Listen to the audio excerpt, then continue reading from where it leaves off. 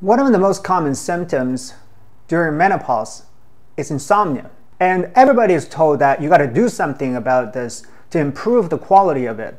And even with the pandemic, I have been increasingly seeing more and more patients in clinic that have been struggling with this. So what can you do about this? Today I'm going to share with you my 5-step simple sleep routine training so that you can start sleeping like a baby now. Before we do that, please subscribe, like, and comment below. Let's dive in. Step number 1. Drink herbal tea that is good for calming.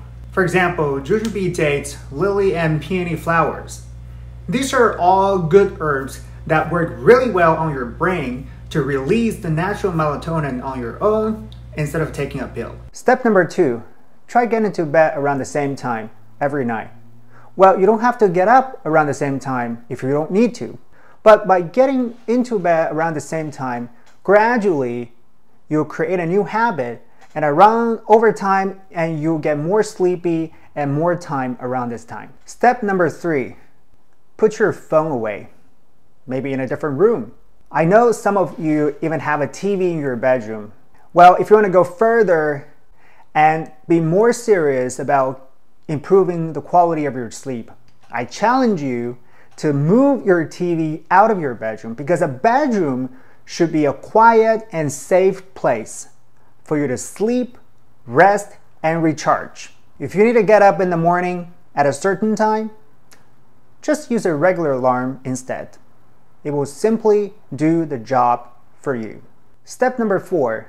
If you feel anxious and can't fall asleep, instead of playing games or going back on social media, you could simply listen to some audiobooks, podcasts, or a meditation featuring a deep, calm, and relaxing voice. Or you can read something. But if you really want to read something, here's the trick. Read something boring.